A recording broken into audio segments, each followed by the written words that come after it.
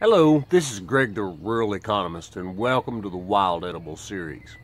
This is Wild Edibles number 24. And today's episode is actually the result of a viewer question. So, Bill, I really appreciate the question. I appreciate the really good quality photos and the description of the plant, so I was able to make sure I knew what plant you were talking about. Today we're going to be talking about Daisy Fleabane. But before we get into that, we got to do the disclaimer. There's a lot of things out there that are good to eat, good for you, and some of them taste great. There's a lot of others, however, that are not. Some things can make you very sick, and some of them can even kill you. So if you're not completely certain what a plant is, don't eat it until after you've consulted with a local expert. Again, we're going to be talking about some medicinal benefits, so I've got to add this. I'm not a doctor, I'm not a master herbalist, I'm just a plant geek. I do not diagnose or treat any illness. So when we're talking about the medicinal benefits of this plant, keep that in mind. Talk to your doctor or your master herbalist. Okay, now that I got that out of the way, first let's do a little bit of an old English lesson, I guess. Anytime that you come across a plant that has the name, the word in it, bane. Bane is an old English word that means death of. Now, Daisy Fleabane got its name because of some superstitious thought that it would help, the dried flowers would actually help rid a dwelling of fleas. In fact, it was very common to take the dried flowers and to include them in straw bedding to help repel insects from the bedding. There's not been any proof to show that it would repel fleas. So, you know, that may have been just one of those things that they thought. Now, Daisy Fleabane, hang on. The Latin name is, I got it written down, and I've gotten to where I add the Latin names to the title of the thing, of the video, is Erigeron annuus.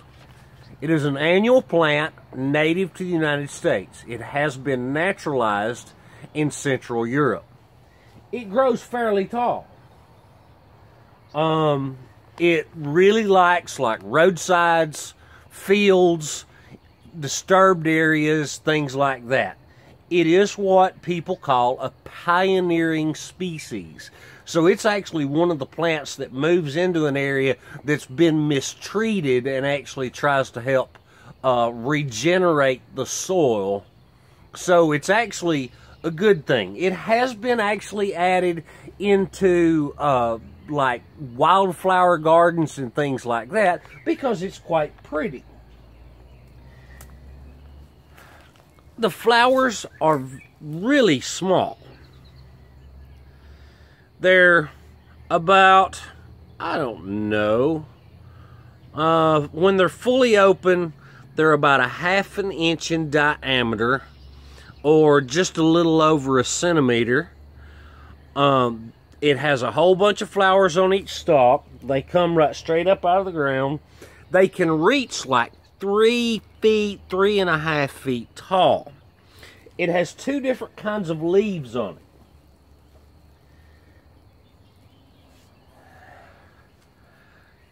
The leaves are fairly venous. They're very fuzzy.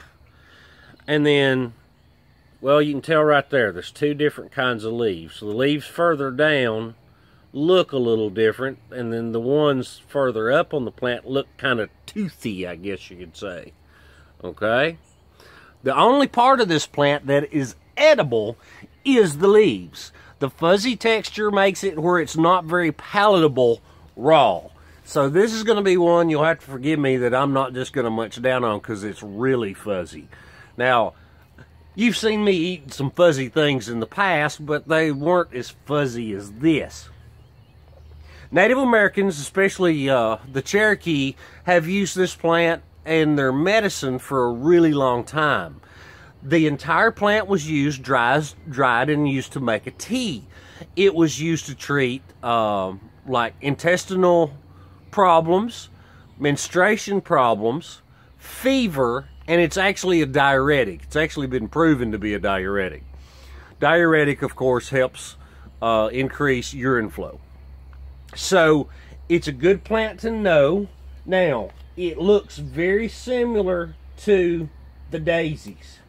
As it gets older, as the blooms get older, they actually, one of the common names for it is old man's beard, because it looks almost like, I don't see one that's older, it looks almost like a dandelion, but it's all clumped together.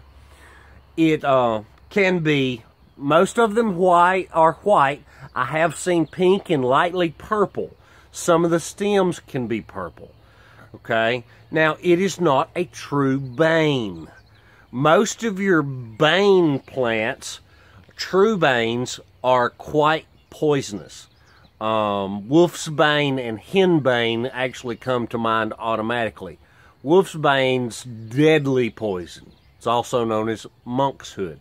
So it's actually, even though they gave it that name because of the thought of the repelling of the fleas, it's actually not related to any of the other banes. There are quite a few fleabanes, but this is Daisy Fleabane. I hope you enjoyed it. If you have questions, send me questions. Send me good quality photos and descriptions. That'll help me out a ton. I'm honest enough that if it's a plant that's not in my area that I don't have information on, I'm going to tell you, I don't know, man. I don't know. Okay? So, I appreciate it.